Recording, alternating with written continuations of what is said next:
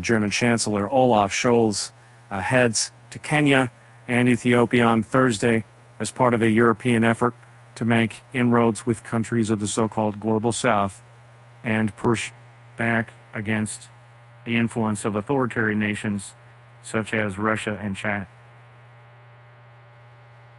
The government in Berlin is convinced that Europe can make a better partner with Africa, and then can China, and Scholz will seek to advance talks on trade and cooperation agreements with the countries during his 3-day trip. On the Chinese President Xi Jinping's Belt and Road Initiative, China has extended about $900 billion over the past decade in infrastructure and other projects around the world, including Africa. With poor borrowers struggling to manage their debt loads, however, Beijing has faced criticism over its role as the world's largest government creditor to developing nations.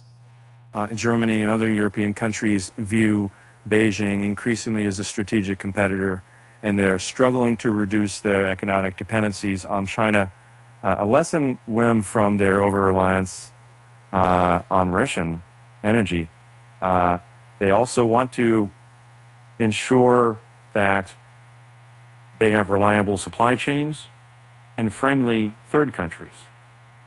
Kenya and Ethiopia have been among the recipients of China's largest loans to the continent, according to data collected by Johns Hopkins China Africa Research Initiative. That includes funding for Kenya's largest infrastructure project since becoming independent, a railway line between Nairobi and Mombasa that has since run into refinancing troubles.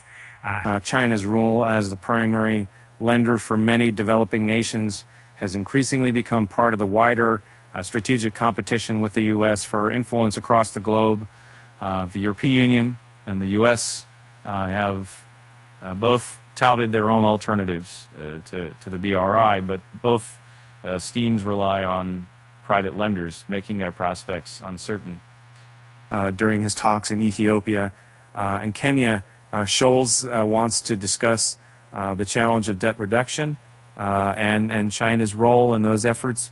Officials involved in the preparation of the trip said, accompanied by a large business delegation, Scholz will also use the trip to deepen trade ties and discuss cooperation on green hydrogen in the push to secure and diversify energy supplies.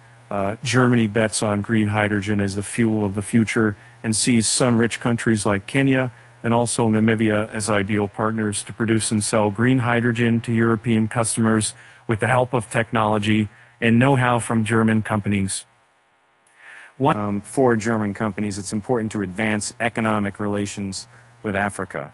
Volker Treyer, head of foreign trade at the German Chamber of Industry and Commerce, told Bloomberg, also in view of the current geopolitical challenges, we should take advantage of all opportunities, and this must include Africa.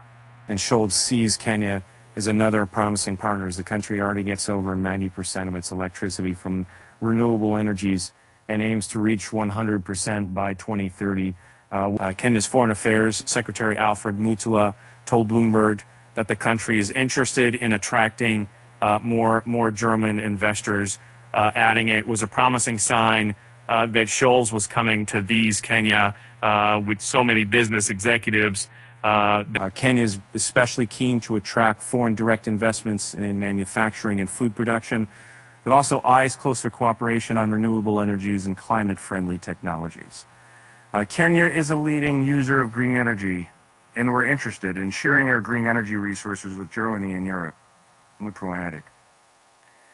During the meetings in Nairobi, Germany wants to facilitate the already advanced talks between the EU and Kenya to seal an interim economic partnership agreement, a special trade deal which would bring tariff-free and quota-free market access to the bloc's gigantic single market for most goods from Kenya, while not automatically abolishing trade barriers for European companies, vice versa.